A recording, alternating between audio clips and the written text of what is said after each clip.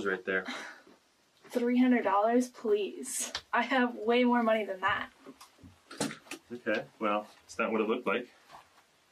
I mean, if your car doesn't work, you should just leave the items and come back later, or we could put it on hold for you. You don't have to just run out of the store like that. I come to this store every single week. They know me on a first name basis, unlike you. And I don't know what you wanted me to do.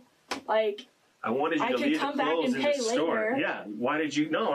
You don't do that. You don't have to just take the clothes and run off and decide when you want to come back to pay. This is a business. This is not charity. This is theft. It's not my fault. Well, yeah, that's, we're sorry about that. But on the other hand, you can't just run out of here with over $300 worth of clothes. Try me. Okay, well, that's what we're going to do. You don't know who I am. That's right.